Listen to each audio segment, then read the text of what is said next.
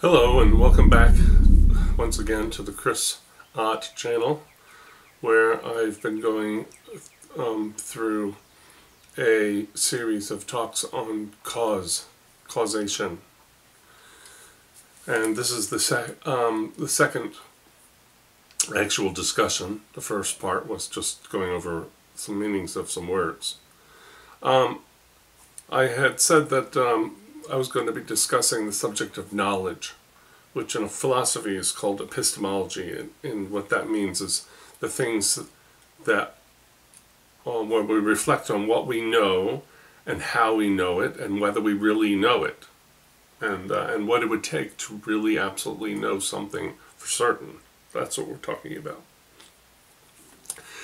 And I was going to go into that in some depth, but I've decided that it's better for the listener to not get overloaded with those things that can be a little extraneous. For now, we just need to know what we need to know to get back to the subject of cause. So, first of all, I want to say, sort of jump to the chase and say, get to what we really know and how. Okay, first of all,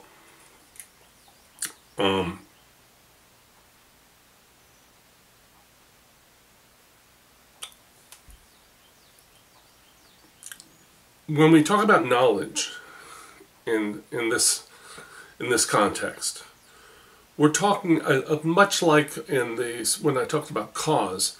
I said we were talking about cause in its strictest sense of that which is absolutely, responsible.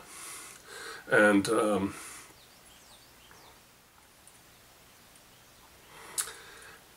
likewise here, when we're talking about knowledge, we mean knowledge in its most absolute sense, where there's absolute certainty, and through you could see no way that you could possibly be wrong.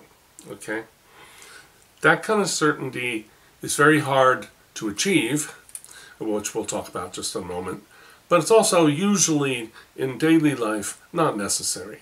So for instance, let's say I have to go to a meeting, and I can't remember what time the meeting was, and I ask my wife, and she tells me the meeting is at 9. Now I'm on my way to the meeting. My wife could have remembered wrong, or she could have heard wrong over the phone, or she could have, or the meeting could have been canceled, but we didn't hear about it, or the time changed, or between my leaving the house and arriving for the meeting, the building where the meeting was supposed to happen could have burned down.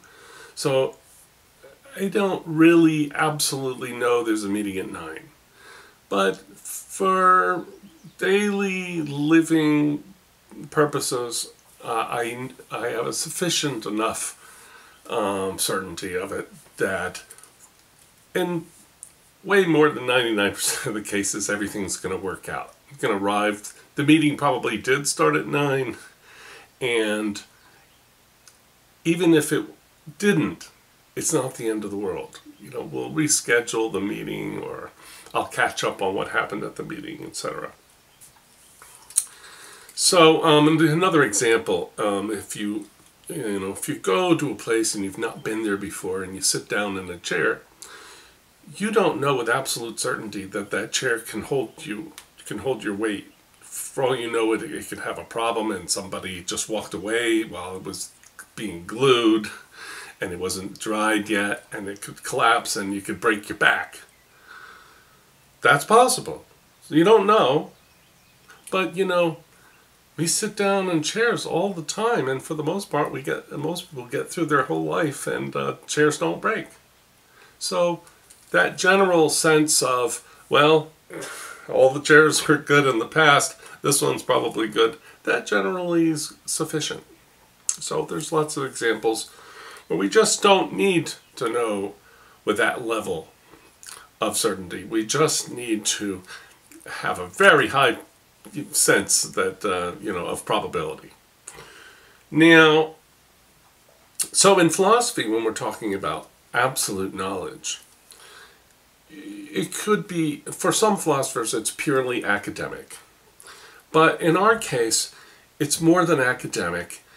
It's not just an exercise. It'll actually be seen to be very important later when we return to the subject of cause. Okay? So, has always been generally agreed that mere perception is not sufficient justification for being absolutely certain of something. There's a movie called Rashomon by Akira Kurosawa, one of the most famous Japanese filmmakers who's now dead. And in the film, there's an incident, and witnesses report what they saw, and they all saw something else. Now, why this is because interpretation of what we perceive is different from person to person, based on their angle of view, based on their preconceptions. And that's why, in spite of having, eyewitnesses in trials all the time, they come back with DNA tests and find out that people have spent their life in prison that didn't commit the crime, even though there was a witness. So that's what we normally mean when we say that perception is not sufficient to appeal to for absolute certainty. And if we take this to its philosophical extreme, which for the exercise of it, it has been long noticed that you could be dreaming, or there's a modern thought experiment that demonstrates that seeing isn't believing, and it's the thought experiment that you could be hooked up like Neo is in the Matrix to a computer that's feeding you, electrical signals that your brain is interpreting as what you see, smell, and all that. And as a matter of fact, there's even a modern, there are people who believe that that's the case, and it's called the holographic universe theory, that there's some higher civilization that does have us, hooked up like that, and seeing a simulated world, but there's not. It doesn't represent reality. It's a electrical simulation. Now, I'm not proposing that, and that's not my point, and it's a little off topic, all that, but it makes the point that perception by our senses is not sufficient to know the truth. Now, there is one thing that you know with absolute certainty. There really is only one that you absolutely could not possibly conceive of a theory by which you could be wrong. And let me state this carefully. It might sound strange at first. It is absolutely undeniable. Let me say this from my first person perspective. I look around the room, I listen to the sounds, I hear the birds outside. It appears to me I'm in a room, that the room is so big, all these factors, that there's those things on the walls. Now, even if that's true, even if that were false, and even if that was just a bunch of electrical stuff, being fed to my brain or something like that, or an evil demon, fooling me with, false images as just an evil trick, it would still be true that all this presents as it does. This experience presents itself in the way that it does. Now, there's a mistake you can make. You can go too far. Because and I was very careful to word that so I didn't make that mistake. The mistake is to presuppose that you can deduce from that there's somebody perceiving it. Rene Descartes famously did that when he says, "I think, therefore I am."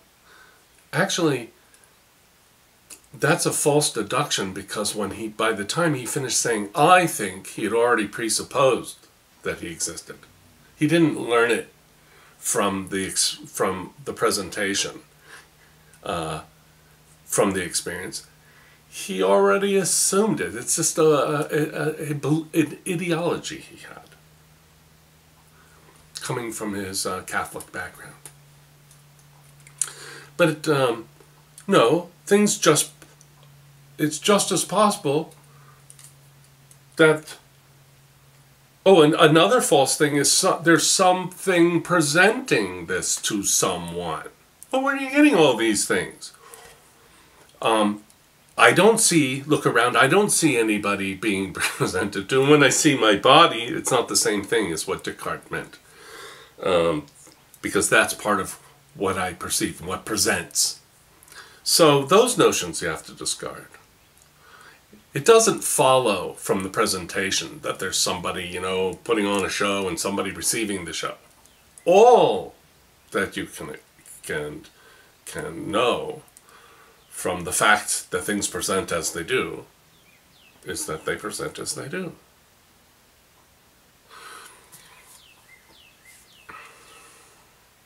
That would be true even if there was nobody here experiencing it. The experience itself is occurring.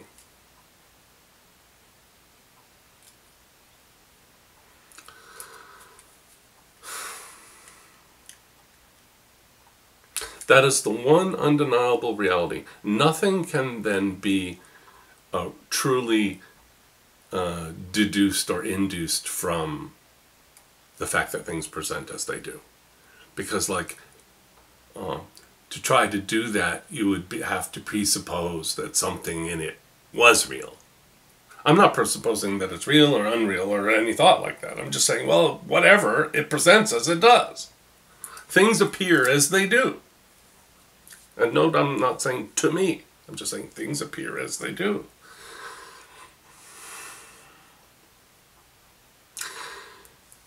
Now there's another category of belief that I would say we also know. But it's a much bigger subject and much more complicated and hard to explain. But I'm going to try. Now, this camera may stop in 5 minutes. I haven't tested it this far before, but I've read that the camera will stop after 20 minutes. And then I'll have to get up and then we'll weave the video together later. So, but I'm going to try to make a start on this subject of what are called intuitions. Okay? It's a big subject because intuitions require a pretty deep understanding of certain theories of thought by which make a case why they would be true and have to be true. And that I don't want to go into right now. I just want to say that it's generally agreed that there are certain things that we all sense that we know, which we do not learn from experience, and we don't even learn it from logic. So an example of that would be, 1 + 1 is 2. I didn't discover that by logic, and I didn't discover it by looking at one thing and another thing and then counting them, because I'm talking about 1 + 1 is always 2, which is a different proposition. For me to say 1 + 1 was 2 before the world And after the world burns out and the sun's gone and there's no one here, that's a pretty strong, powerful statement. How do I know that? I can't time travel. I can't live in that world. There's nothing in that world. Okay? Before or after there is a world. So, now I'm not saying that there is one thing and another thing and they're added together, they're two things. I'm saying the statement that 1 + 1 is 2 really means if there were one and another, they would be 2. That's what I'm saying would be true. Okay.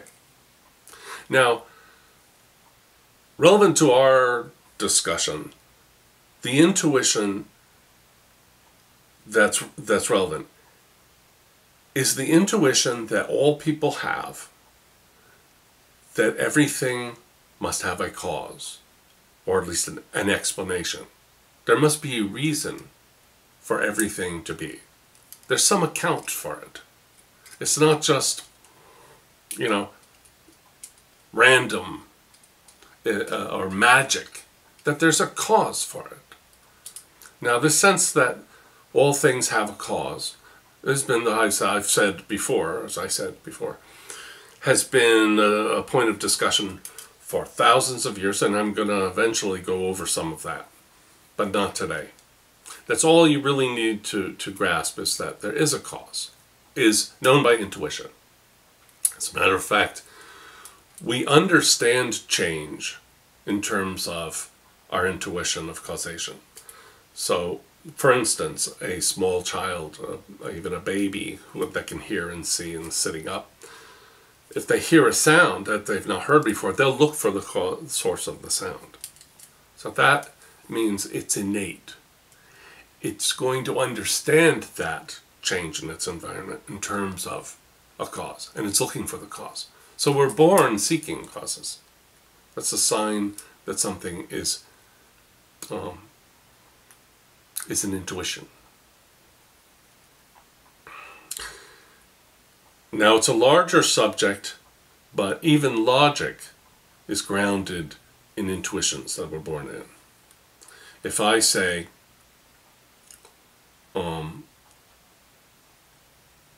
if all boys can fly and Johnny is a boy, then Johnny would be able to fly. Now, the reason that I know that is because I have the intuition that truth is consistent, and that contradiction would be a sign of some kind of falseness. So your conclusions are consistent with your premises. That's not something you could learn from logic. Logic requires that as an axiom even before you begin to study it. We seem to be born expecting a consistent world. Okay, I'm going to stop now. That's been 20 minutes. We'll see what happens with that. I hope people were able to follow at least most of that. Thank you.